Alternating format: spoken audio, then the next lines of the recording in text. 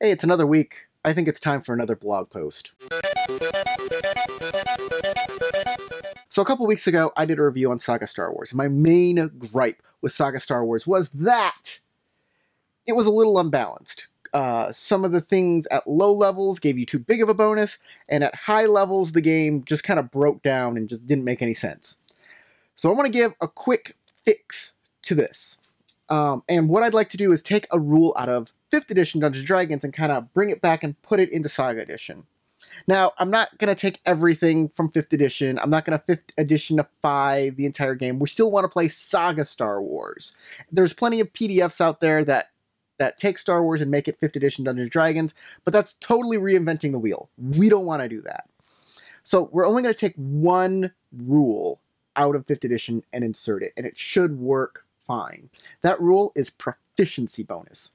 So you're going to replace certain stats with the proficiency bonus, certain bonuses with the proficiency bonus. There are 3 of them. The first one is level. If it says add your level or add half your level, just add your proficiency bonus. That's all you need to do. Second, attack bonus. Anything that says add your attack bonus, instead add your proficiency bonus. That again, just take it out, put it in. It works. The third thing you want to do is anywhere it says add +5. That's your skill checks and your skill focus. A couple other things do it. +5, take that out. Skill focus, proficiency bonus instead. This will make things a lot more like a level playing field. You can now attack things above and below your level without too much of a huge risk or making it feel super easy. There's lots of wiggle room you can do. It generally helps with a little balance. This does cause one unintended thing that you'll have to reconfigure your difficulty checks. So the number for your DCs might be a little lower. As a GM, you'll just have to eyeball that. Another side effect is that your defenses, your 3 defenses, it just doesn't kind of work with that. So instead, take out the add your level to all 3 defenses. Just take that out. Don't replace it with proficiency bonus. Instead, look at the class. If the class says add, don't add anything to the defense, don't add anything. Just your ability bonus. If it says add +1, take out the +1 and instead add proficiency bonus. If it says add +2, then add +2 and the proficiency bonus.